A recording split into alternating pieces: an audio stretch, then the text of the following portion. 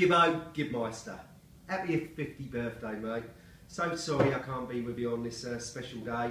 I guess what we can do is, and we talked about it, we're going to go down to Sydney and play up down there at your favourite club. Is Emma going to be watching this? Oh, I don't know. Well, anyway, people are going to ask me what I was doing on your 50th birthday, and I'm going to say to them, mate, I was taking the piss out of old people and mocking the afflicted. Who's the old people, you might ask? Who's the old people? You are. Marky Gibby Gibmeisters, you are now 50 years old. I know I'm 54, but you're in my decade now. 50, you're an old geezer.